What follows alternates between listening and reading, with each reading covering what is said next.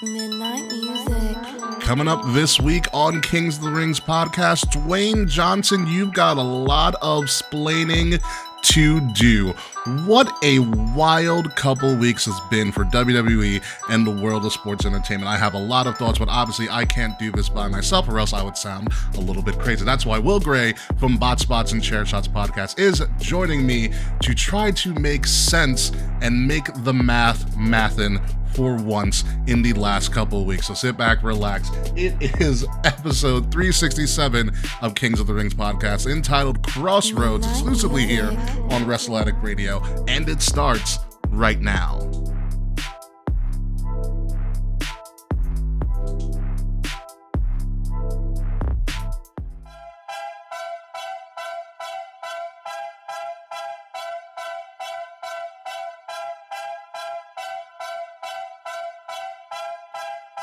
You know, you either die a hero or you see yourself live long enough to become the Hulk Hogan. Ladies and gentlemen, welcome to Kings of the Rings podcast, the award-nominated Kings of the Rings podcast, episode 367, Crossroads. I am your host, King Ricky Rose. Unfortunately, we were not able to have a show last week. We had a little bit of a scheduling conflict. Somebody was a little bit under the weather, but actually, it's a blessing in disguise because since the last time we been on air, the wrestling world has absolutely lost its collective shit in more than one way. So I gotta find somebody who can make it make sense, and I couldn't find anybody better than the host of Bots and Chairs Cats podcast, a member of Rivet City Radio. He is a chef by trade, a mark by choice, and a cancer survivor by the grace of God, or whatever God that you pray for, who, if he's in the sky, on the ground, in the water, all around. Ladies and gentlemen, the Will Gray. How are you, sir? That was a hell of an intro. I've been working on that for 2 weeks, I'm not gonna lie. That gave me a run for my money, and my intros are something I pride myself on, and you have to step my game up now. That's all there is to it. That's what happens when I take showers. Self-care is important. It's a great Wednesday night. I'm enjoying the night, relaxing, gonna hang out with you, talk wrestling, watch some wrestling, and just like you were saying, I'm just here for the ride, man. Yeah, we have a wild ride of shenanigans and things to get into for this entire show. So initially, when you were going to be on the show last week, obviously I knew that you and a lot of your constituents for Bots and Chair Shots and Rivet City Radio were going to be a part of the fans in the stands of the Royal Rumble. I know it's something that because you went to the Royal Rumble, you couldn't speak on a microphone for a couple of days, hence why we had to reschedule. But now that you do have a voice back, can you tell us a little bit about that experience? If I remember correctly, this is your first Big Four event. Am I right? This was my first Rumble. Yeah. I've been to a SummerSlam, okay, so that was cool. Going to the Rumble, though, was a completely... Hi, Ty. It's good to see you, sir.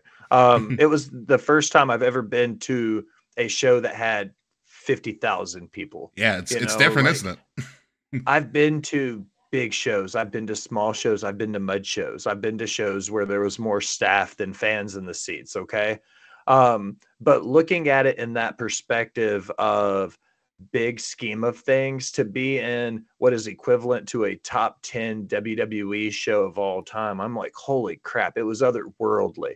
Like, your seats shook from how loud the crowd was. And again, I've been to, tons of Bonnaroos and big festivals, but concerts aren't the same as a wrestling show. And that crowd was electric. I don't care what people say when they watched it, the crowd was dead, blah, blah, blah. Like, inside the building, there was nothing but electricity for 4.5 hours. Yeah, no, you went to a crazy Rumble. Even looking at the way that they structured the Trop, I was like, wow, there's more people here than an average Rays game. Anywho, but it's the first time in a long time Tampa's seen that stadium sold out. Yeah, but I know, looking at it from a viewpoint of a computer screen, I was like, wow, this looks very Tokyo Dome-ish, the way they set this up. I was like, wow, it was a really creative design that they did for this Rumble. But for you, what was what was some of the big moments for the Rumble for you? I know what mine were, and a lot of them were in the Women's Rumble. But what were some of the high spots for you? I would say I'll give you kind of like the rough draft of it. The Women's Rumble stole the show. Mm-hmm. I would say Naomi slash Trinity's return was one of the bigger pops. Jordan Grace once, and the music was a recurring issue, and people have talked about it since, where the entrance themes, people weren't sure who it was until the names popped up. Yeah. But Jordan Grace was one of those people. As soon as I heard the sirens, I immediately was like, okay, because I had been predicting from the show for a long time that there was going to be TNA representation. And then leading up to it, I was like, Jordan's going to be there. So I was pretty excited about it. When her music hit, I flipped my shit. That was where I lost my voice, one would assume. I was really excited to have TNA representation. With the belt, too. Yeah, her coming out, being acknowledged as the Knockouts Women's Champion, all of that. The Fatal 4-Way. A lot of people slept on the Fatal 4-Way, and we'll get into some of the Roman talk here in a little bit. But to me, that Fatal 4-Way slapped. Like, in my opinion, if you have 4 men in the match, 51% of that match needs to include all 4 men in that story. And they did a great job of including all 4 men in that story. So hats off to the producer. Hats off to all 4 performers. The Men's Rumble was mid as fuck. Yeah, it was. My last question for you before we move on from the Rumble and all that crazy stuff. What was, because I mean, I know Naomi's I even popped in my own damn seat when Naomi's music hit. Like, I was like, wow, the concert's back. I was like, what a way to start the Rumble. Like, whoever booked it, bravo, hats off to you. Because you couldn't get hotter than that unless Mercedes came back. Or AJ Lee, which I was like, wow, they didn't even It surprised me she wasn't there, to be honest. Yeah, but I also feel like, and this is my kind of tinfoil, marky thing. I feel like Triple H, if he's the one in charge, is holding something. Like, I feel like he still has a couple of bullets in the chamber that he hasn't shot off yet, purposely. But be that as it may, what was the scene like when Jade showed up and did the spot with Nia? It was ridiculous. Watching her come out like everybody immediately, that was one of the few pops where everybody immediately knew who it was. Because that was her AEW theme, correct? Absolutely. It was the only thing, I think, instead of saying a storm is coming, it said a storm is here at the beginning. Kind of like in AEW, they changed You Think You Know Me. They had to change the person who said those words. Yeah. So WWE changed a few words in it, then went to the music. And it fucking popped, dude. Everybody in the place was on their feet. All 50,000 of us were just screaming at the top of our lungs. When she got in there, the showdown with her and Bianca, just chef's kiss on the fact that they never actually put their hands on each other, because that leaves so much open for interpretation later. Yes. Like, it was so well put together. Again, like, hats off to all the producers, all the competitors. It was so good. 2 years in a row, the Women's Rumble stole the show from the men's. Yeah, I mean, I was almost screaming into a microphone here because I was watching with my friends with everybody on Discord. She lifted Nia Jax like she was a loaf of bread. It was scary how strong she was. And like, we've seen Nia Jax lifted in the air before. Beth Phoenix did it, and Beth was struggling really badly. Beth was struggling. And Jade did it like it was her warm-up at the gym. She showed out. Like, there was so much she did to display her strength, the way she handled herself, and a lot of people, and this will be, I'm not casting shade at the people who say this, but they were like, she looked rusty, she looked slow. And I was like, she looked like a green WWE worker, not a green worker, but somebody who was new to the WWE system. And that's okay. Yeah. She's still learning the WWE system. Yeah. Like, still in the big scheme of things anyway, she's still green. She's only been wrestling for 4 years? Yeah, she's only 31. That's ridiculous. People say you don't get good at wrestling till you're 30. You don't master it till you're 40. Yeah, wrestler's prime is in 40. Yeah, Jade still has a long road, and she's already this good. Yeah, it is. Oh man, I want that T-shirt really badly, though. I'm not gonna lie. That T-shirt looked phenomenal. One thing before we move to the Rumble, that's something WWE shit the bed on. And I'll be honest with you, we talked about it on Sunday. Every merch stand had different merch. Ooh. So you had to like touch every merch stand to really put an eye on everything. The Superstore, both Superstores were sold out of larges and extra larges by the time the show started. Damn. And then after the show, they put out like the winter shirts for Bayley and Cody. They put out the new Jade and Andrade shirts. Like they had some other like exclusive merch that dropped. But if you didn't stop at the merch stand on your way out, you missed it. You missed it. And because we had an exit out onto a ramp right beside our section, we missed the chance to see all of that merch go up. WWE is notorious for that. I remember at WrestleMania 38 in Dallas, as soon as Cody appeared, every merch had a shirt. Like within seconds. Like I turned around and I was like, is that a Cody shirt? Like, where did he get that from? It was so very synonymous with that, but it is a shame that you weren't able to kind of venture through the arena after the thing was over and, you know, get some of that merch. WWE is notorious for that, for being like, oh yeah, by the way, we have shirts now, like out of the blue. So what happened when the Shield made a reunion a couple years ago at Barclays Center? I bought like 2 Shield shirts. I was like, fucking you guys got me. Like that's what I said too. I was like, it's a gotcha moment because you'll leave one merch stand and be like, oh shit, they didn't have what I wanted, so I'll buy this instead. And then as you're walking to your seats, you pass 2 more merch stands that had shit that you wanted, and the $40 bill turns into $150 like 3 stands later because you finally get everything that you wanted. Yeah, it is crazy. So the Royal Rumble was a high of highs for WWE. In the last couple of weeks, on top of all the other things that came out, and then Friday happened. So let's paint the picture for you. I'm gonna open up with this silo here. Imagine, folks, put on your hat. Imagine, folks, you're watching a Marvel movie, and you're into the movie. Let's say it's Endgame. Okay, everybody's seen Endgame. It's one of the highest grossing movies of all time. You're watching Endgame. All right, you get to the final climactic battle. It is Thanos and his Dark Order and all of his millions versus all of the Avengers. They finally come back from the snap. Sorry if I spoiled it for you. It's almost 5 years old. Watch the damn movie. Anywho, so you finally get to that moment. Okay. Captain America says, Avengers assemble. And as right before they're about to charge to this climactic finish, they turn it, the show flips and it becomes the sinking of the Titanic. That's how I feel. Okay. That is how I feel at this very moment in time. So let's start from the Rumble. Cody wins the Rumble.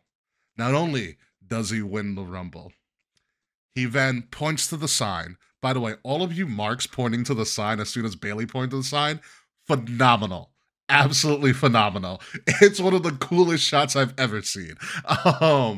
He points to the sign. He gets all the stuff. He then points up to the rafters where Roman is in a suite, and he says, I'm coming for you. Okay? Whole thing. Okay, this makes sense. We've all bought into it. It's great. All right? We're talking kayfabe terms here. Monday comes around. Seth Rollins, a couple months ago, Seth Rollins says, hey, Cody, you haven't made a decision yet, but you should choose me. You know, this is the title, you know, be the champion of like a Flair and a Rhodes and all that stuff, even though that's not the same freaking title, but whatever. It's not. He's like, make your own legacy, yada, yada. And then Cody gives Seth the line that I've heard from a lot of women from time to time. I'll think about it. That just means no. In my opinion. Whoa. No. He said, I'll think about it. No. Maybes are much better than no's. I would much rather have a maybe than and maybe I'm just too overly optimistic in my late 30s. I'm a little jaded. I understand that. So yeah. You know, like glass half full, brother. I get that. A maybe is okay in our late 30s. Fair. When you put it in that context, all right, fair. I still, in my heart of hearts, I thought it was a no. So Seb tries to make his point, talking about like, do you want to be the workhorse? You want to be the guy that blah blah blah blah, but doesn't show up and defends his title when he wants. Like, this is the true championship. Blah blah blah blah blah. Friday comes because Cody says, "I'm gonna show up on Friday. And I'm gonna make my decision." Friday comes around. Roman Reigns, for about 10 minutes straight, obliterates any validity of equality for the World Heavyweight Championship to the WWE Undisputed Universal Championship. It is an absolute verbal annihilation. And Seth had a great argument, but Roman just obliterated everything that Seth was trying to build. And I don't know if it was personal or something. Like, I thought they were friends, but I don't know what Seth did to piss Roman off, but that was a verbal annihilation. And like in kayfabe, I can never see that world title as anything again. As anything equal to the WWE Championship. Probably by design, but still, damn, Roman. Yeah. Yeah, he gave it to him. Yeah, I was like, this sounds like it came from a very sore place. My personal favorite line from the whole promo was when he told Seth that you can't be the face of this place if you've been walking around in your wife's clothes for the last 3 years. I was like, damn, Roman. Damn. Yeah, you had that. You said yes. He said, yeah, I work 10 times less than you, but I also make 10 times more money than you. How can you be the workhorse champion when you broke your back 3 months into defending the title? He's like, haven't I beat everybody that you tried to defend that title against? I was like, Jesus Christ. And so here's the kicker. Cody comes out then and says, you know what, Roman? And for all intents and purposes, he goes, you're right. He says in much more eloquent words, I agree with you, Roman, which is just a double down on the burial of this very beautiful World Heavyweight Championship. He says, I agree with you. This is the title I want. This is what I need to do. This is what I've been working these last 2 years for. And I'm coming for that title, but not at WrestleMania.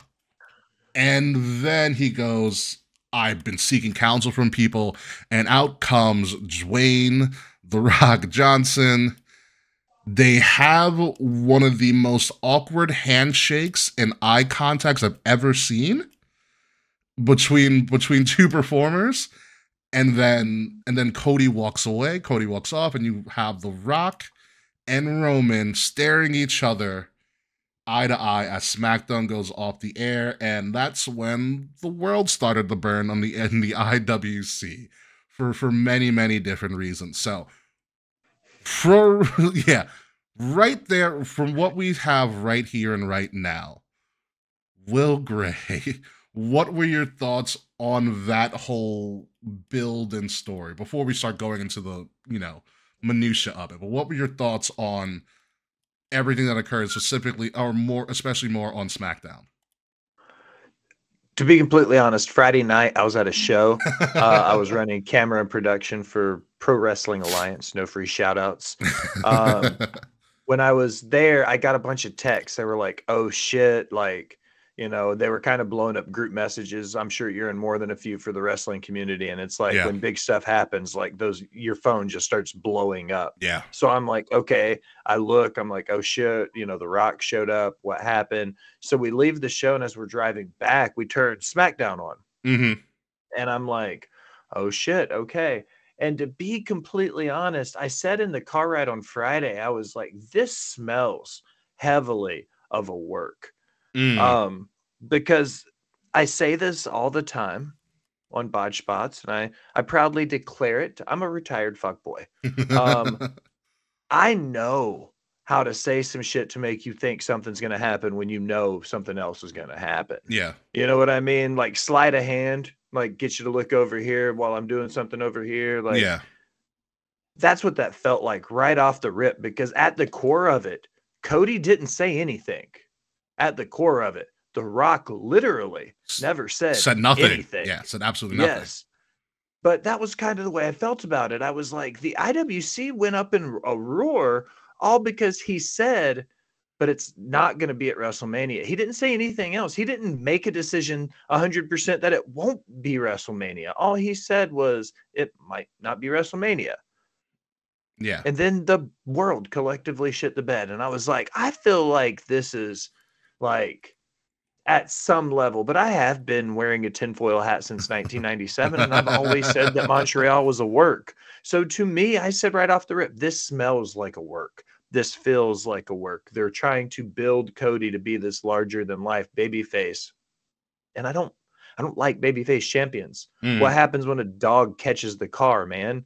Like, they're much better chasing it than they are driving it. You know what I mean? Yeah. And that's how I feel about babyface champions. They're spending all this time to build Cody up. They're going to make him larger than life champions. And when he does get that title, then what? Yeah. What happens when he finishes his story? Does the American Nightmare have, 1,468-day reign under his belt? Does he have, something that's going to upstand to what the Bloodline just did over the last 4 years? I'm a Cody Rhodes enthusiast here. I like the American Nightmare. He won me over. But to me, like, it better be fucking worth it, man. What the Bloodline has done, what Heyman has done, and Roman and the Usos and the Sami Zayn stuff, like, Cody better have his big boy britches on and pull up his business socks, because once he takes the reins and he takes that belt, like, he better be ready to run with it. Yeah, it is the plight of the babyface. I mean, case in point, remember Dean Ambrose's championship run? Oh, yep, up in flames. They couldn't get that title off of him quicker. And that's what I'm saying. Yeah. And I don't want that to be the case. I don't want whoever to dethrones Roman to be a transitional champion. And I wrote about it in AEW. I said, I'm glad he had the clause that he wouldn't write himself into the world title, because I wasn't ready for the reign of the American Nightmare. I'm ready now. I just hope that he's ready, and more importantly, Triple H and WWE are ready to have Cody Rhodes be the face of their company. Yeah, so here's a couple of crazy thoughts for me as well. With the backlash in particular on social media, across social media, We Want Cody was trending for over the entire weekend. Higher than the Grammys, which happened. Fuck Taylor Swift, by the way. Higher than the Super Bowl. Anything Super Bowl related. It was the #1 trend worldwide. Okay. That's a pretty big deal. Yeah, that's a pretty big deal. You had professional football players, George Kittle in particular, commenting about this angle during Super Bowl media day.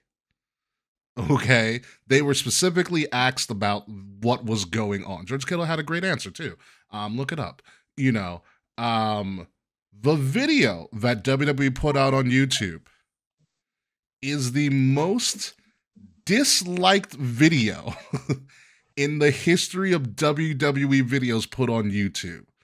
The last number I heard, and it might be bigger, is over 600,000 dislikes. As a mid-sized streamer and writer, 600,000 dislikes would fucking bury me. I would never get back out of that hole. Yeah. You know what I mean? Yeah. Like, God, I wouldn't know what to do if I woke up and there were 400,000 notifications that were like, "Yo, Will, you shit the bed on that episode." Like, no way. I wouldn't handle it mentally. I wouldn't know what to do. I'd retire. Yeah, as Mark Henry put it when he was on Busted Open Radio, he goes, "That's like 6 AT&T stadiums full of people, because you can only dislike a video once." Yeah. And I don't think I've ever heard of any group of fandoms collectively saying, "Nah, this isn't it." Even AEW fans are like, "Man, this wasn't the move." This wasn't the one, guys. So, like, it's in a kayfabe form. As I'll take from Suplex Media guy and take that he's a great guy and should probably be on our show. He's on Botched Spots on Sundays. Yeah, I should throw me a bone a little bit. Anywho, or I could just reach out. I just target him on TikTok. I would be more. I will definitely make that happen. I think you guys would vibe real well together. In all seriousness, Michael's a great guy. Yeah. So Suplex Media put it perfectly. Me and you, Will Gray, are what we would call patrons of the art of wrestling. Okay. That sounds so eloquent when you say that. I appreciate that Yeah. because most of the time I look at myself as a drunkard with a typewriter. Listen, it didn't come from me. It came from Suplex Media. But we are patrons of the art of wrestling. You know, we see wrestling as an art form. I mean, I also see therapy as an art form, but that's another thing. So we are kind of prone to look at wrestling as an art. There are different ways of doing it, but you appreciate the art of it. When you appreciate the art of something, we're not really focused on the money or the drawing power. You just want to see good art. Like, you know, you don't go to like you don't go to an art museum and talk about the expensive, like how expensive a Monet is. You just appreciate it for what it is. So when you're a patron of the art, you know, of wrestling, and a company tells you for years, multiple years at this point, we are building this guy. This is our guy. Here's our guy. He is the next in line. We have him as the cover athlete of our premier video game. That same damn week, he was on Fallon by himself. By the way, he was on Fallon. He's doing all the talk shows, shaking hands, kissing babies. He's got his own damn dog. He brought the freaking dog to the show. Okay. Pharaoh doesn't. It is a pretty dog. Yeah, Pharaoh's amazing. Pharaoh's a very pretty dog. Pharaoh doesn't show up for anything, especially after the fiasco that happened at AEW, with the pyro and whatnot. And then all of a sudden, the last minute, you said, "Nah, you know what? We're just not going to." It feels, as a person who is a patron of the art, it feels like a slap in the face of all that we have dedicated our time to. And there's also the other thing is that even though we are patrons of the art of wrestling, there are people who will tune in, and wrestling is also a business as well. And WWE, for decades at this point, has been a publicly traded company. And one thing you have to understand is that a publicly traded company, its only loyalty is to the people who own the shares of the company, and you need to make the shareholders happy. And the only way you make shareholders happy in a publicly traded company is that you make them more money than what they've invested into. In that standpoint, from a business standpoint, yes, The Rock is the bigger draw. Yes, he's going to produce more money just because his name is there and he's affiliated with it. That's just the status that Dwayne The Rock Johnson has. You know, so like, I mean, when you look at that map, yes, it makes sense. But my counter to that would be, you want to make this a big thing.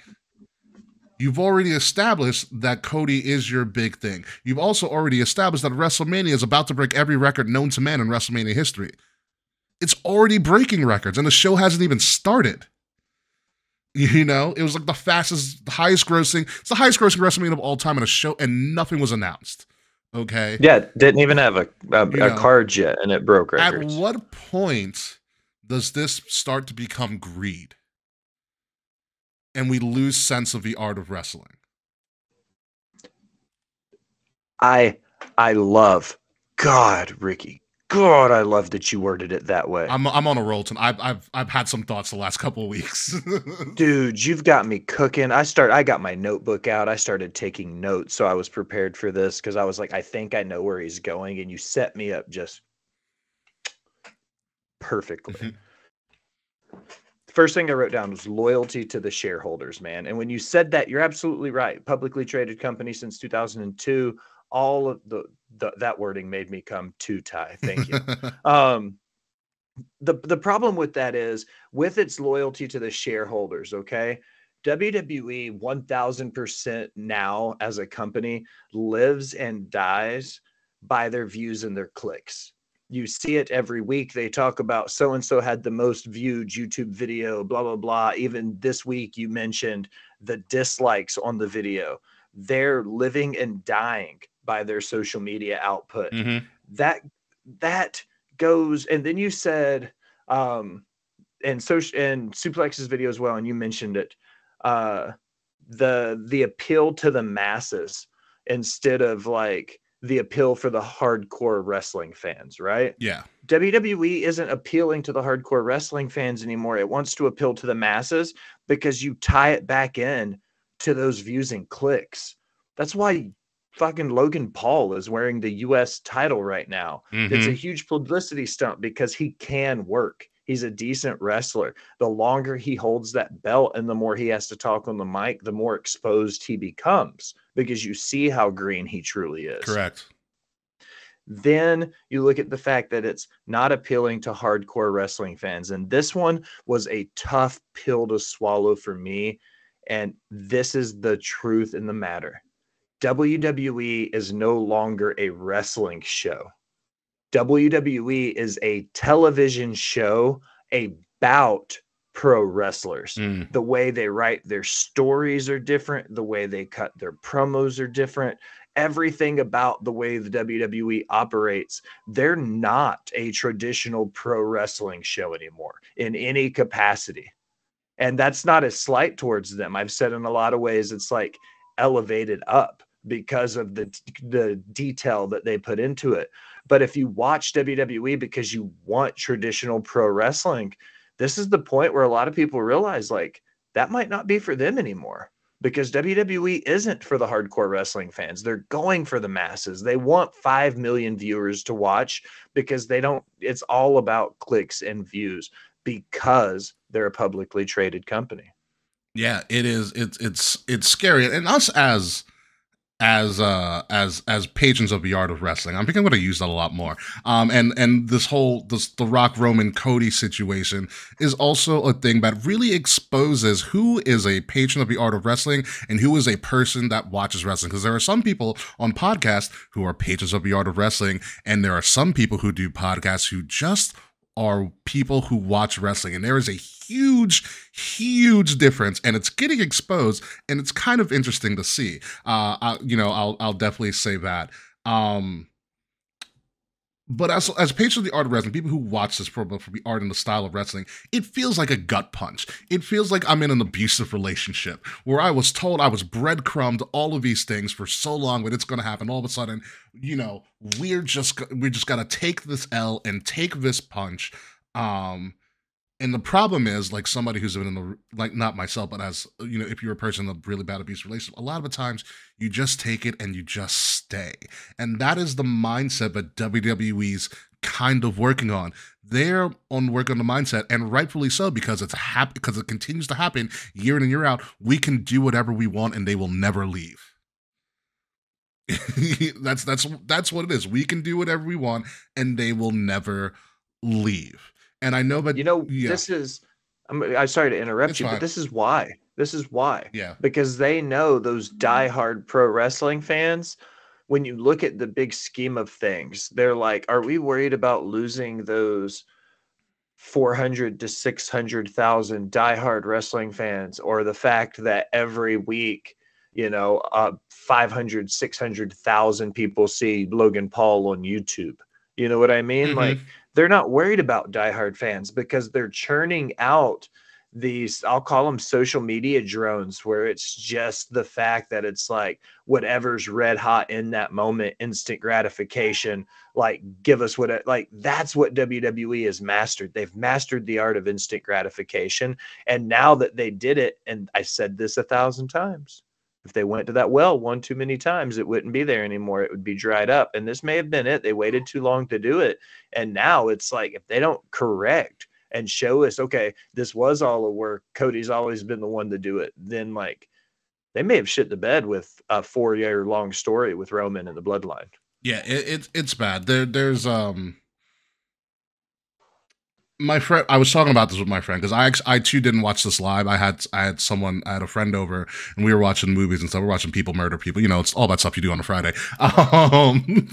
Makes and sense. so I watched it Saturday morning, and then while I was eating my brunch, I had to call my friend. I go, I need to talk to you right now. Like, it was that level of distraught. And he's a Rock fan. He's like, this feels bad. He put it so eloquently. He said it is a course over correction.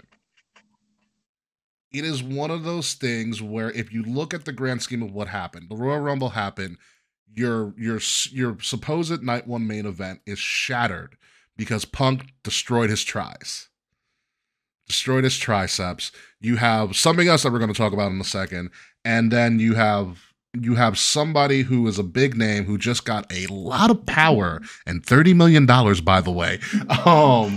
You know, as a part of the agreement, thinking that they needed to do this to quote unquote save WrestleMania, something that was already going to break records to begin with before he was even affiliated with the event. It feels like they were doing a lot of crisis management that was not needed. And there's also obviously the idea that they want to cast a wide net. They want to make as much money as possible because WrestleMania, and I've said it for years on this show, WrestleMania is not for the wrestling fan. It never has been. It never will be. Look back at WrestleMania 1. You had freaking Liberace. Okay? It is not for the wrestling fan. It's for the masses. Yeah. And I get that. And I was talking about this a little bit earlier. I had a conversation with that same friend.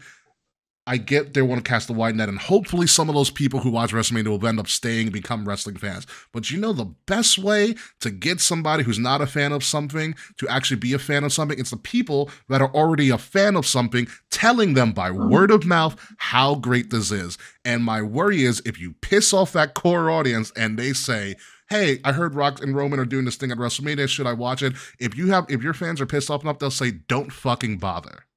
And that's what's going to hurt them if this gets pretty bad.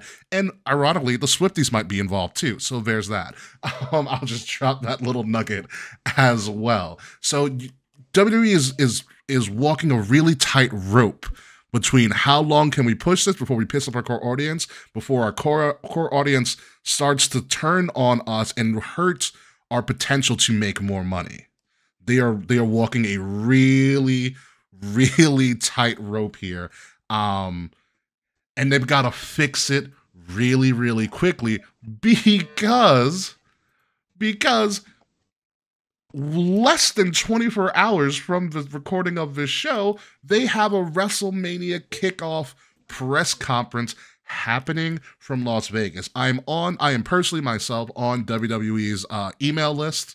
I take a lot of surveys for them as well because I am a fan of the product, so I figured that my input should mean something. I get a lot of random surveys from them. It's actually pretty nice. As part of their email, they highlight the fact that Roman and Rock are going to face off at this press conference. They're very coy about whether there's a match that's actually going on. Michael Cole on Monday also skirted around the topic. Michael Cole mentioned that everybody's been talking about the controversy that happened on Friday. What Cody did on Friday, he never actually fully explains it, which is by design, but also very interesting wording coming from the lead announcer of WWE for the past some odd years. The fact that he can't just say it in and of itself. You know, so there is a lot of things that could boil down. This may not happen. Hopefully The Rock actually opens his mouth and says something, because that's what we need to hear from. We need to hear from Dwayne, you know, and Dwayne needs to say something positive, because we all know what happened with him and Oprah and the Hawaii thing. Like, it's been real bad for Dwayne publicly a little bit lately. He needs a redemption tour. Yeah, he had the Oprah and he had Black Adam. Black Adam was what it was, you know, like we need some goodwill. The UFL was a great start, you know. The board thing could be biting him in the ass a little bit right now, because this screams nepotism, this screams Hogan, this screams what Hogan did to Brett at WrestleMania 8, WrestleMania 9. You know, it just looks so bad for him. And it screams greed, it screams, you know, it screams cockiness, it screams ego. And so something's got to be great here. So what are your predictions? I have a wild prediction for this kickoff show, which I'll be watching because I'm a glutton for punishment. But I'll be watching. Well, great. What are your predictions for this kickoff show? All the people on the screen are going to be there. You got Roman, Rock, Rhea, Bianca, Seth, and Cody are going to be there in this free show, by the way. It's a free to the public. It's going to happen. So what do you think is going to happen? I'm going to start with your last statement. Free to the public is very relative. They were selling press packs I for got that email too. and $2,500 to be part of a VIP experience. To get reserved seating. And then one step above that, they actually invited members of the media. Yeah. WWE, as much as it sucks, again, as a mid-sized writer, like all they care about are YouTube and TikTok and your likes and the algorithm. And again, I feel like I'm, beating a dead horse or whatever analogy you want to use here, but WWE lives and breathes the life of social media. If your following isn't where they want it to be on their preferred social media brands, then they don't want anything to do with you. And that's tough. So, that being said, going as a fan, my wild prediction is they're going to continue to breadcrumbing, yes. Yeah, they're going to breadcrumb us. I had to say it slowly in my head for a second. It's okay. They're going to continue to breadcrumb us because this is going to be the longest 60-day burn we've ever seen in our lives, because I still stand by the fact that they never said anything on Friday night. They never said anything on Monday. Exactly. I feel like there's still a lot to uncover here, and I don't feel like this will be any of the definitives that we need answers to. This will be another opportunity for them to continue telling us what's going to end up happening. And I still stand by the fact that I think it'll be Cody and Roman at WrestleMania. Yeah, I mean, Rock posted on Instagram, on social media, about something about long game. Cody had a cryptic thing talking about, pizza's technically a cake, and in that case, pineapple goes on pizza. And I had to read it a couple times to get what the hell he was actually saying, which makes me believe that he's in on the shtick too, because I saw his face Friday. I'm like, that guy looks defeated. Like, he looked so visibly upset. As a person who's been trained to read body language, I was like, that guy does not look happy in any way, shape, or form. And if he got me, he got me. Kudos to him. There is the thought that they're trying to make Cody, like you said, this megastar, kind of reinvent the Yes Movement or Kofi Mania in and of itself. My counter to that is that Daniel Bryan and Kofi Kingston, during those epic runs, were never deliberately positioned by the company as the person. Okay, the company has told the story of Cody being the guy for the last 2 years. They didn't do it with Kofi. They begrudgingly did it with Daniel Bryan. So that's the difference. When Kofi was a giant surprise to everybody, Daniel Bryan was what we wanted, but not what the company wanted. And they tried their hardest until they had to give in, But with Cody, they told us Cody's the guy, until all of a sudden, like, nah, he's not. And that's where the difference is.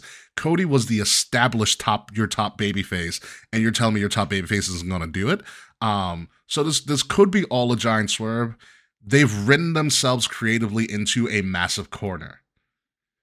And it's some people like to do that.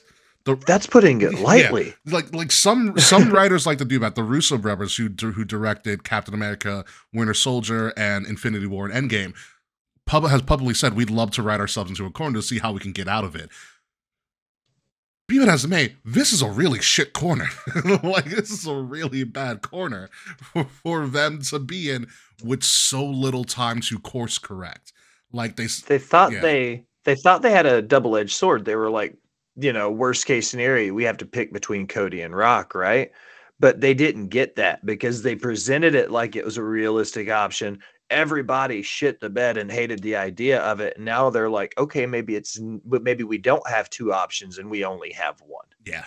Because I think they thought just a little bit that they had two realistic options here, and everybody's staggering reaction to The Rock says otherwise. And if they decide to go with The Rock over Cody, like, it might not be reversible. No, it may not be. I actually, before all this went down, I talked about this. I put my tinfoil hat and I fantasy booked how this should go.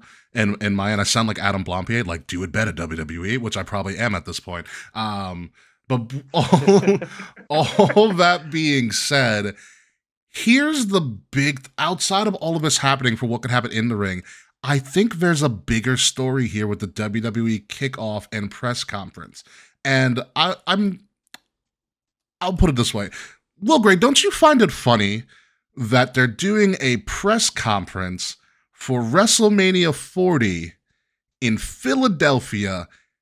They're having the press conference in Las Vegas.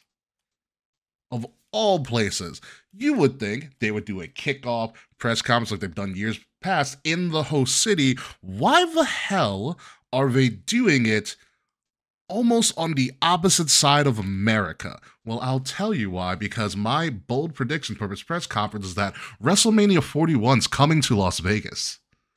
That's why it's there. On top of the fact that it's the Super Bowl and WWE just loves the shit on the NFL. If you look at Super Bowl sites compared to WWE sites, they're pretty similar within 1 to 2 years of each other. And this is WWE's ultimate FU NFL. We're as big as you, by holding a presser at the Super Bowl host city and saying, by the way, we're coming next year. I think that's why it's in Vegas, among all of the things. It's very UFC. But UFC also does it in the city where we're hosting it at. So I think that's the big thing to take away. Of anything that's going to be definitive, I'm saying WrestleMania 41 is going to Vegas. What are your thoughts on that, Will Gray? You pretty much knocked that out of the park with that prediction, because Nashville as a city has all but been told, as long as the stadium is up and functional by 2027, we're getting a WrestleMania and a Super Bowl. Yeah. So like, you're 1,000% spot on with their competing. Their comp set in their market is 100% the Super Bowls for WrestleManias. And being on their radar with Nashville, I can confirm as a resident, they're saying things like, if the stadium's up, we're getting both, and possibly an NFL draft in like 18 months of each other. Listen, you guys had a pretty dope NFL draft year, but one time it happened. They did it on Broadway. You say that, but I was working on, God, dude, I was working in the Gulch. I was 6 blocks from downtown. It was a madhouse, bro. I would never wish that on my biggest enemies. I'm also glad I'm not in a kitchen anymore for when it comes back. Yeah. But I think you're absolutely right. I think Vegas makes sense to be out there for the time of year. Vegas in April would be gorgeous. And you think about, the slight shade that it would be, because AEW goes out there every year for Double or Nothing. Mm-hmm, but they don't do it at Allegiant Stadium. No, absolutely not. But it's like WWE going to Vegas and booking Vegas in their biggest stadium. Like, I like it. Even if they're not throwing shade, I still think it's a little bit of those old school, like, territory things. We're going to run in your town, but book the bigger venue. Mm-hmm. Like, I love that shit about pro wrestling. So I'm here for it. Plus, it'll keep things busy until they get to Nashville. Yeah. That's what I think is going to happen.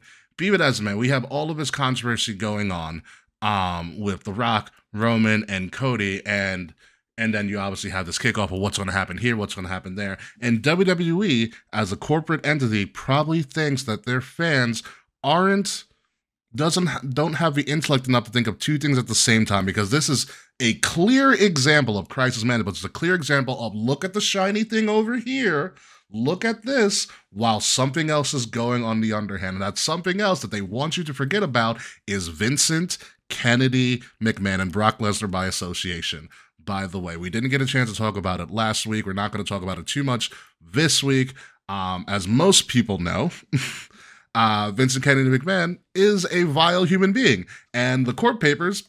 What? Yeah. You don't say. Yeah. And the court papers, kind of the allegations, they are under allegations currently right now, kind of say the same thing in very vile ways. And I'll say this, kind of right now. As I mentioned before, I've studied, I work in the field of mental health, and psychology and therapy and stuff, and I've dealt personally in my line of work with a lot of people who have been abuse victims. I've had romantic relationships outside of work with people who have been abused, and I've heard of stuff from a lot of my friends or people who have had those experiences in my personal life. And what I read was textbook abuse, textbook narcissism, textbook a lot of stuff, but to an extent that disgusted me and made me question a lot of my fandom to the organization that this guy created. Because, like it or not, you cannot separate the artist from the art. He created the thing that we love the most, but he's still going to be about legacy. But it was scary to me, the stuff that came out. It was heartbreaking to me because I've seen what that does to people. I was lucky enough, the same day that it came out, I was requested by an all women's podcast, Down for the Count podcast, as they know of my expertise, to go on their show and talk about it from a very mental health and psychological perspective, to the best of my ability. They were very appreciative, and I will always thank them for allowing me to do that in a space where I felt like I had no business being in, but they were very appreciative of me coming on the show. So please check out that podcast if you can. But it really did change the perception going into the Rumble, and going into Mania week, and this dropped like a bombshell. And then you have all this stuff going on, with The Rock and Roman and Cody, and it makes you think that we are trying to forget about this. And I'm here to say, I haven't forgot about it at all, especially since last week, the FBI is getting involved. Okay, the federal government is looking into these allegations and also looking into the past allegations, because Vince McMahon has at least one or two allegations for the past 30 or some odd years. Sable had one, and they're trying to really. It's not looking good for this man, if you even want to call him a man at this point. So it's not looking good for him. But I think that has to be a huge reason why WWE is doing all of this stuff and trying to get your minds off of it. But I'm telling you right now, we haven't forgot, and we are smarter than you think. So yeah, like I said, we're not going to focus too much on this. I've said a lot what I said on Down for the Count Wrestling podcast, and I want to give them the rub, and you should go check them out, because we went almost like 2.5 hours talking about that. But Will Gray, I know I was fortunate enough to send you all that information when it came out. And the lawsuit. I know you probably combed through it or read through it, but what were your thoughts on it? I think at the core of everything, this is about the victims in place being okay. Yes. This is much bigger than wrestling. This is much bigger than WWE or AEW. When you look at the kind of allegations that are made and the charges that are being brought forward, even as allegations, these are big. Like, yes. These aren't like I'm Mr. Separate art from character. I've had, episodes dedicated to Lord Voldemort. It doesn't bother me. I'm okay with it in most cases, but this is one of those, like, this is yucky. I say we don't yuck any yums, and I finally found a yum that I'll yuck, and that's Vince McMahon, because even as allegations, if only some of this is still true, he is still a vile human being. Yeah. Even if the smallest percentages of what was said are true, he still doesn't need to be in power. He doesn't need to be around anybody else. He definitely doesn't need to have subordinates that are female of any capacity. Like, this man does not need to be in charge of anyone moving forward, because you go all the way back to 1983 and Rita Chatterton. And what did Cat Williams always say? Nobody accuses you of the same shit for 30 years and it not be true. Yeah. Shout out to Cat Williams, setting the tone for 2024. He did. He brought the heat right off the bat. Listen, we got Cat Williams. We got Jay-Z at the Grammys this past Sunday. Monique did Uncle Shay Shay. Monique's coming with some heat lately. I saw that the other day.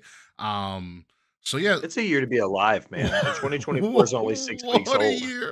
What a year to be alive. It's so true. So yeah, and the crazy thing about it's getting swept up in obviously the Vince stuff and the look here and stuff. And the one thing I do want to mention before we move on is that, let's say Rock and Roman does actually occur. It overshadows the fact. Hey, Sammy, it overshadows the fact that two men of color will main event a night of WrestleMania, which should have always been the big story, or one of the biggest stories. I'm saying two men of color because The Rock is Samoan, Roman's Samoan. Even though The Rock is black, he does not identify as black. He identifies as Samoan, similar to how Barack Obama is mixed race, but he identifies as black. That's why I'm saying person of color or men of color. Because there have been two people of color, and they were African American women, Sasha Banks, Bianca Belair, who main evented the night of WrestleMania. But it's something in such a white male dominated field that has been pro wrestling for so long that this should be one of the bigger stories going into Mania if it were done in a way that we would have liked. Agreed, 1,000%. Yeah. No, Sammy, thank you. You're the first to tell me I'm beautiful today. I love you. Good to see you. You said it best. You're absolutely right. Looking at the situation in hand, shit, I lost my train of thought. See, Sammy blew my mind. Ricky, start over. She got me all flustered. That doesn't happen. Repeat the last thing you said to me now. I'm pretty much what I said is that the fact that two men of color have the possibility of headlining and main eventing a night of WrestleMania is being overshadowed by the way that, thank you, Sammy, it's being overshadowed by the way that story has come to fruition. You're absolutely, yes, 1,000%. I agree that I think that when I first heard that statistic that this was the first time, in my head was like, that can't possibly be true. And then I started looking, I was like, it's 2024 and that's absolutely fucking true. I feel like that in the conspiracy theory world, a lot of people will say the government does things to distract us from what's actually happening. Mm-hmm. And that's 100% what WWE is doing it. And if they use this as the ploy, as the distraction, it's almost like they're phoning it in. They are. You know what I mean? Like, it feels like it downplays what it should be and the meaning it should have and all of that. It almost feels like that they're phoning it in because they know it'll be like, oh, that's going to be a huge pop, Rock and Roman. Like, yeah, but it's almost like they're only using it because they have to now. Yeah. They've got all this shit from the Vince saga going down, and then they're like, oh shit, what can we do to cover it up? What's the only thing bigger than that? Rock and Roman. Yeah. And I don't feel like this is you should use it because you have to use it. Like, you should use it to celebrate it. Yeah. You know? They had the perfect thing. They did it on the perfect month. It's Black History Month. This could have been written into the fabric of WWE doing something good or doing something that's long overdue, like Becky and Ronda and Charlotte main eventing WrestleMania. This could have been really woven into what WWE does as a sign of goodwill, as a sign that they are, progressing in part of the times, and it backfired because they emphasized the wrong thing. And they got to where they wanted to go in the wrong way. And honestly, it's The Rock's fault. If The Rock were in shape and not having a scheduling conflict, we would have had this in Hollywood. Which was the better place for it anyways. Come on. People were saying at 38, and then everybody was like, no, Rock, Roman, and Hollywood makes sense. Yeah. And now that we're at 40, it's like, wait, what? And again, I used the analogy earlier. They went to the well one too many times, and now it might not be what they wanted or what they expected. Yeah, but it is but there is one thing that we did expect and that we did like is that they actually did Bayley. They did Bayley justice. She finally got her roses. Yes, the most Davina Rose, exactly. The most forgotten of the four horsewomen, year in, year out for her entire career. Bayley, the redheaded stepchild. And by the way, congratulations, Sammy, apparently. Yay. I just found that out. Woohoo, that's a first for the show. All right, we got a baby announcement. Oh, okay. But yeah. Bayley, talk about everything actually going right for the women in WWE. They played this story perfectly. They set it up. They actually stuck to the easiest answer is the correct answer instead of muddying the waters like they've been doing with Roman and Rock and Cody. This was the easy answer. This was the just answer. It was executed perfectly. Bayley, out of nowhere, speaking Japanese in the middle of a show. shocked me. I was like, who taught her this? You know, I loved that. yeah. I popped a little bit for the Japanese. Yeah, and this, as of right now, is the only solidified match of WrestleMania week so far. That's the price of admission for me.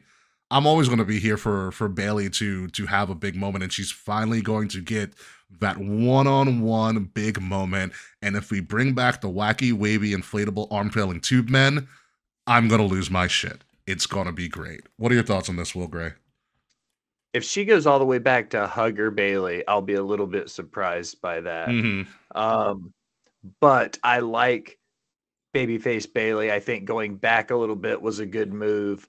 I like the call where she wore the same style of gear from when they debuted at SummerSlam last year or 2 years ago. I didn't notice that. Good call. And then wearing the all white gear again the other night when the turn happened.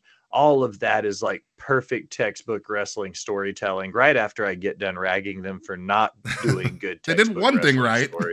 But they at least got this right. Bayley deserved this a couple years ago, and then they gave it to, I think it was the Urea one, and then Bianca, and then it's like every year you're like, this is Bayley's chance, and then somebody kind of usurps it and takes that role, and Bianca deserved it, and Becky deserved it, and Rhea deserved it, and then finally it's like Bayley's chance, and Bayley's taking it, and it looks like she's running with it. So I'm excited to see what she does with this, and I think the story of the demise of Damage Control was the right call to make here. Yeah, no, absolutely. She did what she needed to do. Bayley did what she was supposed to do. She essentially created the strongest all women's faction of all time. Oh, agree. You know, oh yeah, by every metric that I can't name 3 other all women's factions in the history of pro wrestling. I can't. You know. No. You know, so she did something rare. She did something unique that will go down in the annals of time of, you know, a group that is totally formidable in every metric. Like there's Hall of Famers all up across that, up and down that list, and then there's Dakota Kai. So someone has to have the shit end of the stick sometimes. That's only because she's injured a lot. You know, but she did. This is a great story for Bayley. I'm really excited for this. I'm excited for her to get her moment. And she deserves Paramore. She deserves Paramore. And she wants Paramore to perform her entrance. Screw it. Let's do it.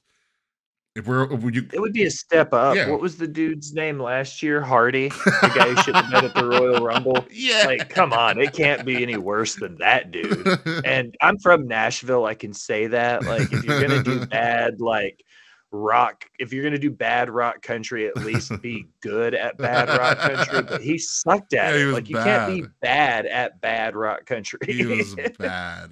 Oh, my God. That was terrible. Exactly. So yeah, no, congratulations on that. I'm looking forward to see what they do with that as it continues. Speaking of which, we had some shakeups. Unfortunately, or fortunately for some people, we lost Kevin Patrick. Kevin Patrick was fired immediately. Like as soon as that came out, he was gone. And I kind of feel bad for him, but it's one of those things where he just didn't click. He wasn't what they wanted him to be, and I understand that.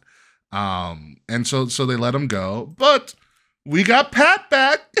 Pat McAfee and Michael Cole are full-time on Raw. SmackDown goes to Corey Graves as the lead and Wade Barrett as his color, which so far has been an interesting pairing. And then we obviously still have Vic Joseph and Booker T, even though Booker T has been out for undisclosed reasons. But you still have that pairing, which I thoroughly enjoy. So for you, Will Gray, what do you think of these new teams that are part of the Raw and SmackDown shows? I don't have anything against KP. I like him okay. He was fine. He's not as bad as Adnan Virk. You remember Adnan Virk? Oh, Adnan just didn't get it. He was so much better on MLB 2K, the show.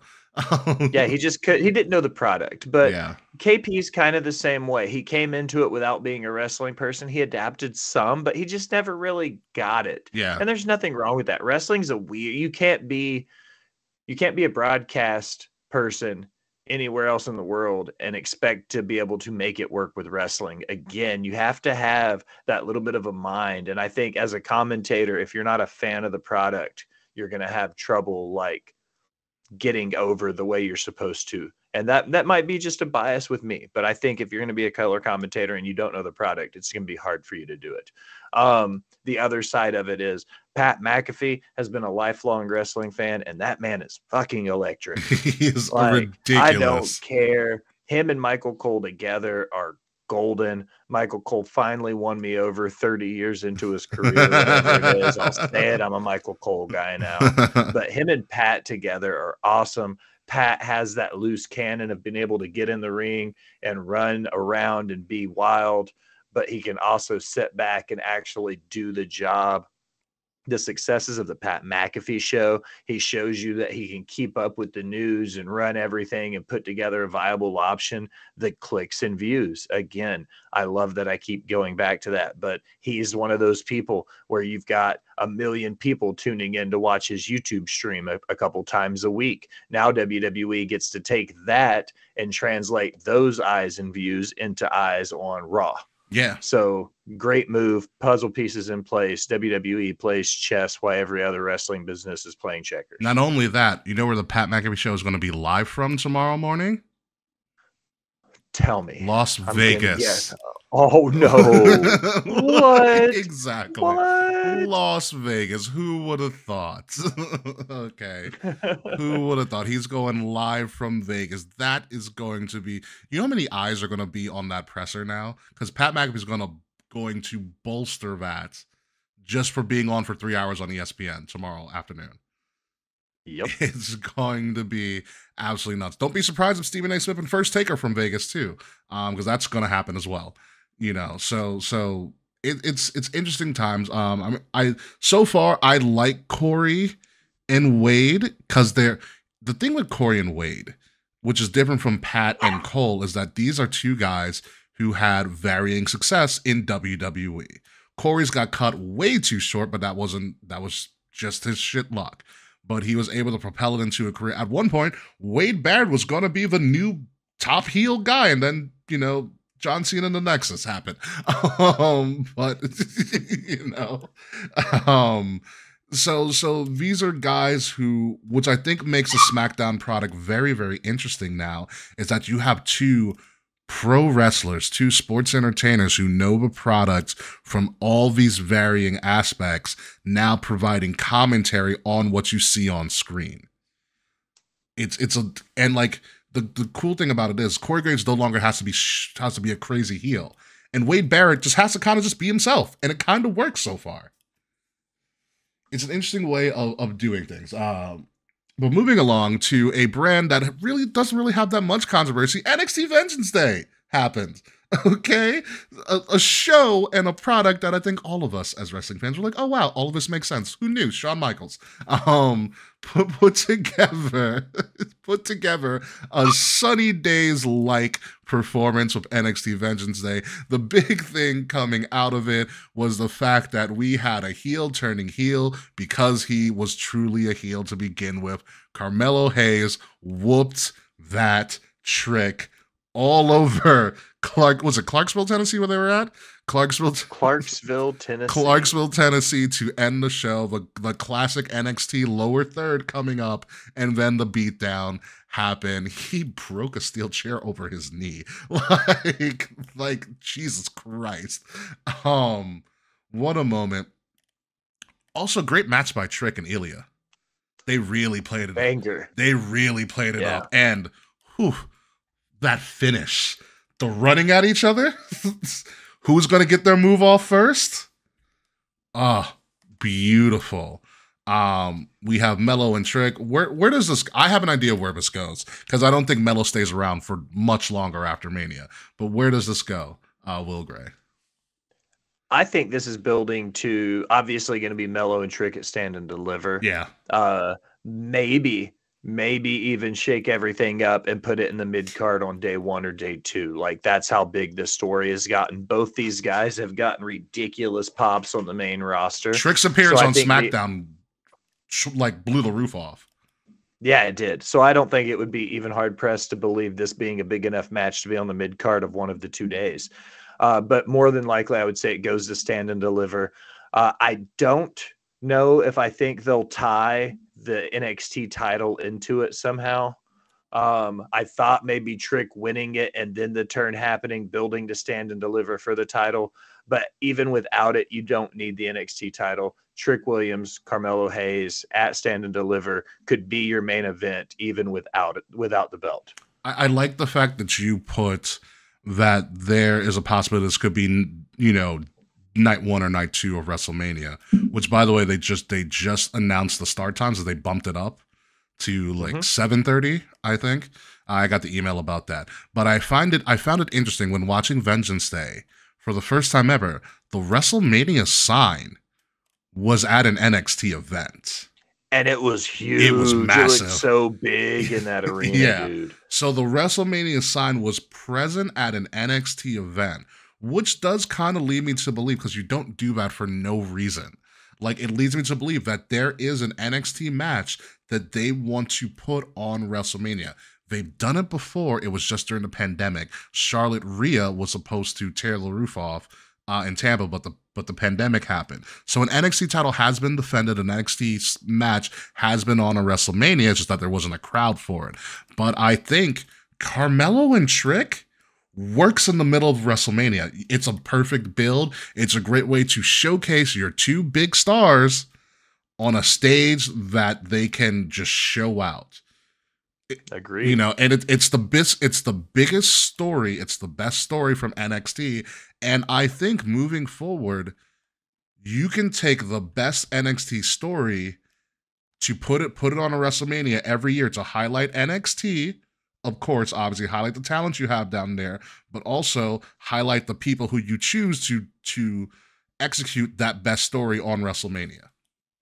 I think it's a win-win, and I think that's a perfect formula for NXT. If you guys can make the best story, we can get you a WrestleMania spot.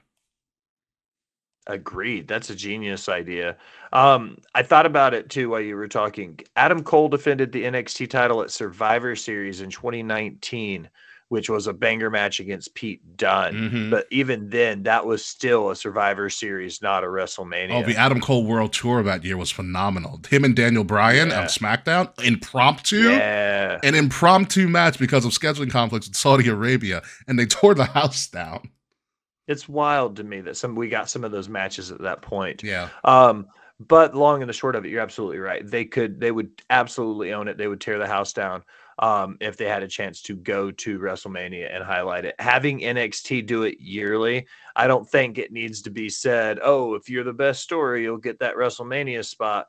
But I think once they set the precedent that if you can build that kind of a story to WrestleMania caliber, then you can earn that spot. And I think that's more important, is showing these guys that you can build a story that's bigger than the developmental brand. Yeah. You know? And their appearances on SmackDown have proved that. You know, Agreed. The NXT SmackDown kind of working partnership that they've developed has doing wonders for both brands. It's right. SmackDown is truly the land of opportunity. Yay, Nick Aldis. Moving on from there as well, probably the wildest and unpredictable match in a great way was the women's title match. Lyra Valkyrie, Roxanne Perez, who Roxanne's going to just own NXT at the rate that she's going, and she's going to be there for a while because you got to slow burn Roxanne because she's 21 years old. And then you had Lola Vice, who won me over, Will Gray, for the first time ever, because like I wasn't a fan of Lola Vice, aesthetically, huge fan of Lola Vice. But in the ring, I was like, they say she's an MMA fighter. She just shakes her hips a lot, which again, aesthetically perfect, great, wonderful, lovely on my TV. And then she went MMA in the ring, and I was like, oh, she's a fighter. It's like, oh, she knows what she's doing.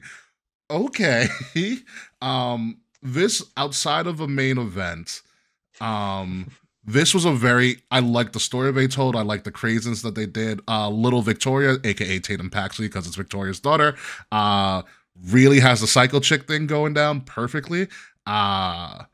This was just fun. Lyra Valkyria kind of survives in a weird way. It's going to be interesting to see what her road is leading into Stand and Deliver. But I enjoyed this, and even though Lola cashed in and lost, I think that's perfect for her. You showcase her, you see what she can do, and then you just build her back up again. And she has something there, and I like it. But what did you think about this match in particular? This is going to sound really terrible. Um, this match may have been the most forgettable on the card for me. Ooh. It's not that I didn't Lyra Valkyria as an NXT Women's Champion. I've always been this running joke that she's like a baby Deonna Purrazzo to me. Without the attitude? Yeah. When she dethroned Becky and she took that title, I don't want to say it's felt flat because she's had a few really great matches, but going from Becky to Lyra did not feel like it went as well for me. And some of these women in NXT right now are bona fide stars. There's a few that are tearing it up. And then there are those few that came out of the NXT Breakouts tournament that I still have trouble remembering which ones are which. Like the other day, I was like, is that Victoria's daughter or is that Santino's daughter? Ariana Grace versus Tatum. Yeah. You know what I mean? Like going back and forth and figuring out who is who coming out of that most recent class. And that's no fault of the workers. I feel like that's my fault probably for not paying more attention to NXT, really. Yeah, no, I definitely get that. Big fan of Ariana Grace as well. I'm like, I see Santino in her all the time. I'm like, they gave her the perfect character. She's an obnoxious beauty pageant girl. I was like, this is going to be great. She's an oblivious, obnoxious beauty pageant girl. I was like, perfect. Absolutely perfect. What scares me about Ariana Grace, she has her father's facial expressions. Like all I see is Santino the entire time. I'm waiting for the day he shows up randomly and they do like a Cobra spot. Like I just want to see a comedy spot between him and his daughter because I think it would just be fun. To be completely honest. Or when they let her cut loose and pull it out and just let her use it for the one-off just for fun. Exactly, yeah. It is difficult. There's so many really talented women that could break out from this class. Lash Legend, I think, is on the precipice of being a huge thing. She lifted Otis, and I'm like, I'm sold. Like she body slammed Otis. I was like sold. When she scoop slammed Otis, I was like, oh shit. Yeah. Like, okay. Yeah. And he did it perfect. He posted up. He did everything to make it right for her. Mm-hmm. But for her to manhandle that grown ass meaty man the way she did, I was like, okay, I see you. I see what you're doing here. Yeah. And somebody that's going to be on everybody's radar is definitely on my radar. Oba Femi. How could he not be on your radar? He's the size of a fucking skyscraper. My lord, SEC's finest, the first ever person from one of the NIL classes to ever hold a championship in WWE, and rightfully so. He throws grown men across the ring like it's nothing.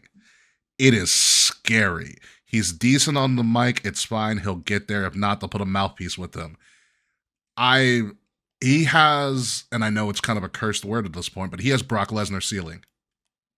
Mm-hmm. He has I see Oba Femi, I see the rest of the talent rush. I'm like, we don't need Brock anymore. He can retire. WWE's fine without him. You know, and if you push Oba like I think they're gonna do, like he manhandled Dragon Lee. Dragon Lee was the golden boy a couple years ago. Their golden signing. He made him look like shit. He annihilated him. And that's what you're supposed to do. You're supposed to make new stars. And Oba Femi, oh man, I am very excited for him. I am very, very excited for him. What are your thoughts on Oba? I want them to make sure before they send him to the main roster that he's main roster ready. That's my only question. He's came out of the gate swinging. Everything about what he's done has been rock solid. They're booking him like an attraction, even though he's on TV weekly, which is still cool that Sean's able to pull that off. It's very reminiscent of like Andre in the late run of his career where you saw him all the time, but when he wrestled, it was still a big deal. Mm-hmm. That's almost like how Sean's handling this. So again, just hats off to Mr. Hickenbottom there for just knocking it out of the park, because this guy went from being a basketball or football player to going to the Performance Center, to getting signed in the NIL class, to getting moved up to NXT almost immediately, to being the number 2 champion in the promotion is like this guy's only been working for like 18 months. Yeah. And he's Like, and you look at think him, about yeah, that. and you look at him, he's still not in the best shape when you look at him, which is No, crazy. he's still got some growing to do. Like, Yeah. not growing as the bigger, but like bulking up and like cutting back and like leaning it all up. He's gonna be a monster when it's all said and done. In another 2 years, he's gonna be unreal. It's gonna be Bobby Lashley on Omos's frame. Yeah, it's crazy coming from somebody who was an SEC football player. And those guys are usually just jacked and large, and you're just like, you can do more with him, you know. You really can. It's crazy. What a coming out party for Oba Femi. I can't wait till he gets merch too. It's going to be really, really interesting. And finally, last thing here, Joe Gacy finally found a character that he's comfortable with. It's very CZW of him. He finally has found, like, they hinted at it with the schism. You needed to break up the schism. GYV needed to leave. Ava became a GM. Good for Ava. Stop messing with Ava, by the way. I want to put that out. Stop messing with her. Just throwing that out. Yeah, just throwing that out there. Stop messing with Ava. It's not her fault that Dwayne's Dwayne. And we finally got to see what I think is Joe Gacy's final form. This psychotic wrecking ball of a man that even in a loss, he still wins, smiling when he's getting knocked out or getting choked out. He's the new mind game guy, and I have enjoyed it. It is Big Mick Foley. It's Mick Foley. It's Bray Wyatt, blatantly Bray Wyatt. But he's putting his own psychotic spin on it. And this is one of the stories that Mr. Hickenbottom and the folks at NXT have built up really well, because you didn't know what he was going to do week in and week out. And now you see it in this no DQ that he's just an unhinged person. And he has the facial expressions. He has the man. It just works perfectly for him. Agreed. My biggest thing was when he started doing all the stuff on social media and started talking, I'm going to go back to my CCW ways. You don't know what I'm capable of, Dijak. And he was posting with the crimson mask, and he had such the color all over it. And I was like, all right, cool. He's going to go hardcore. This street fight's going to be ridiculous. It was very WWE street fight. And I think maybe I just got my hopes up a little bit more than I needed to. But with everything else you said, down to it was last night on NXT, where he slid out from underneath the ring and he had the fist on the end of the stick and he knocked Dijak out with it. Like, come on, dude. That kind of stuff is hilarious. So I like where Joe Gacy is going. I like everything. I was maybe just let down a little bit because when I hear street fight now, maybe I'm just conditioned to expect somebody to bleed a little bit, but it was WWE doing WWE things. Mm-hmm. Dijak's a star. Gacy is a huge star. And I think that they finally found some way to make it work. Hopefully it'll stick better than Moxley did when they switched him to Ambrose, because Moxley couldn't adapt to the WWE way as Ambrose. And I think Gacy may have figured out a way to adapt his CZW character to fit WWE. Yeah, listen, I like the Legos on the table was a great spot. Because it also fits his character. Like, who brings no, it wasn't Legos, it was toy cars, sorry. Toy cars onto a table and having Dijak almost miss it, by the way, but go through it. At the end. Before we move on to the outro and the end and everything, because this came to mind, I should have put up one of these screenshots, but there's been this weird promo about a man has three faces. It's I think it's a part of a Japanese proverb. One he shows to the world, one he shows to his family, and one that no one ever sees. But three-face theory, it's something that has been quoted and replicated and used in many different aspects in different professions, especially in the psych profession a bunch of times.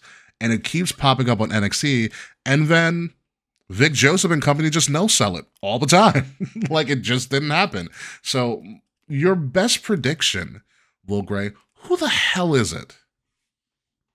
Two people. It's Okada or it's Julia.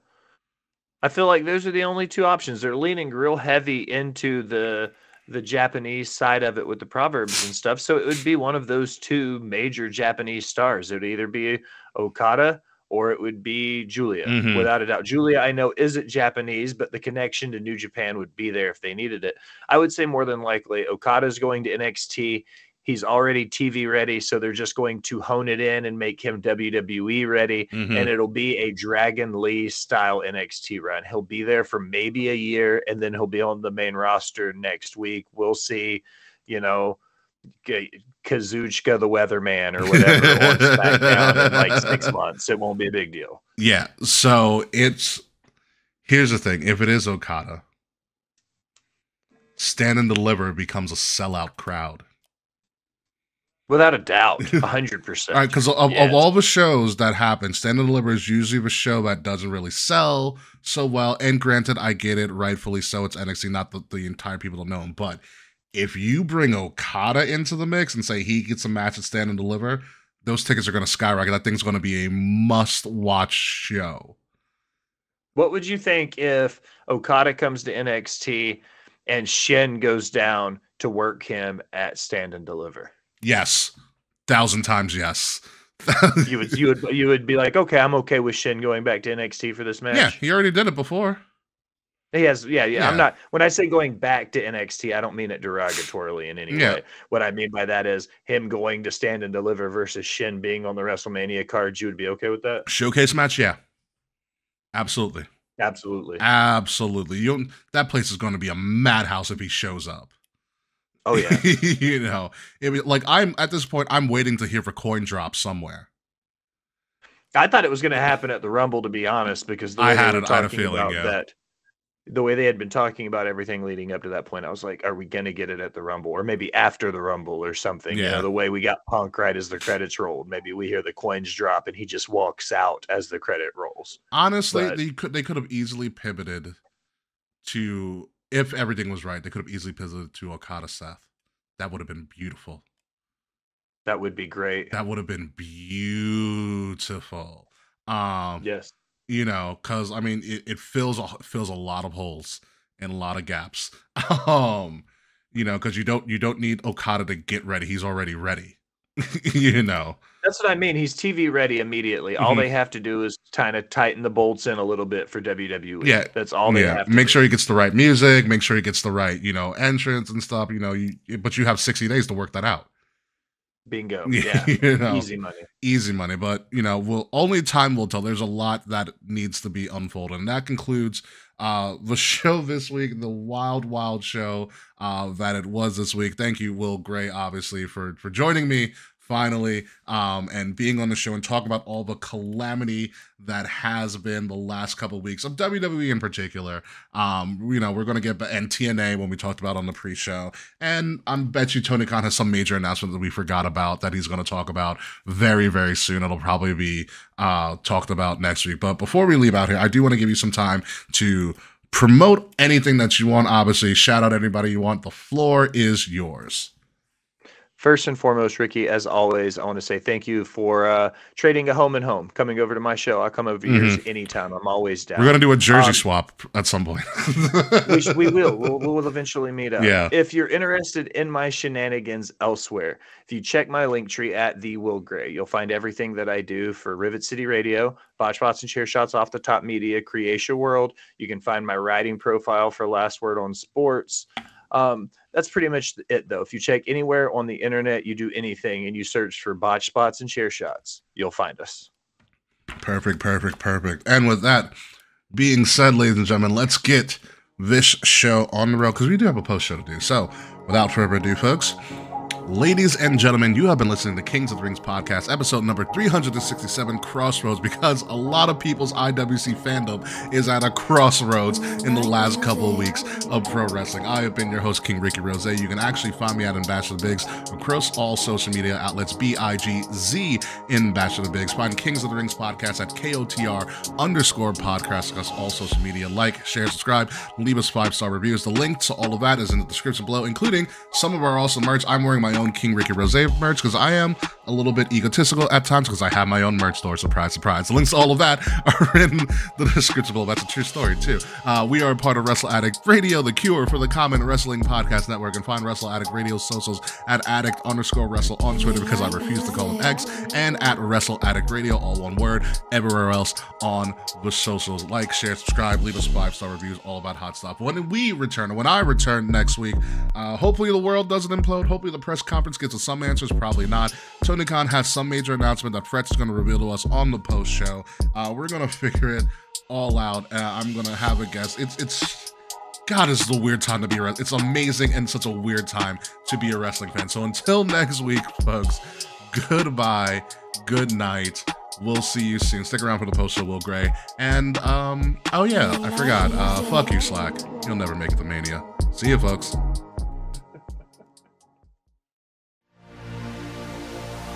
This has been a Wrestle Addict Radio branded podcast.